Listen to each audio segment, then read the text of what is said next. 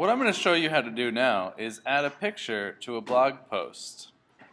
Here you have a new blog post and you need to add a picture. You click this little button that says picture and this menu pops up. One of the places you can add a picture is by using a URL. Here I found this great picture of the Mayan ruins.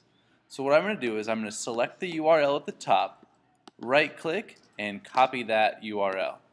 Now I'm going to go down and I'm going to paste it in the URL box. You could say if you want the image medium, small, or large. I would like it large and I would like it in the center. So I click upload and there it is. Your image has been added. You're done, click done, and instantly your image is now prominent in your blog post.